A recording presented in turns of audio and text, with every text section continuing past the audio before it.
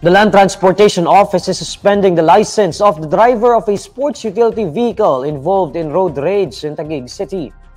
A video of the incident went viral on social media and shows the driver stopping in the middle of C5 road in Taguig to berate a truck driver. Sir, hindi ako nagkakamali. Hindi maaari. Akin na yung lisensya mo. Ako, nasa lugar ako. Akin na yung lisensya mo. Umiiwas na ako sa inyo. Akin na! Kaya mo, galit na galit. Titignan ko lisensya mo. Nakadrugs ka pa.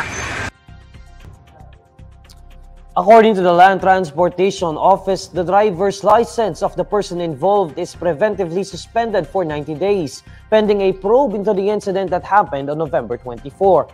According to LTO Chief Vigor Mendoza II, he watched the video and immediately noticed several traffic violations committed by the driver.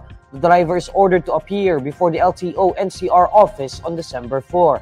He is also asked to submit a notarized written explanation as to why he should not be penalized for violating at least 3 traffic rules, namely reckless driving, obstruction of traffic, and improper person to operate a motor vehicle.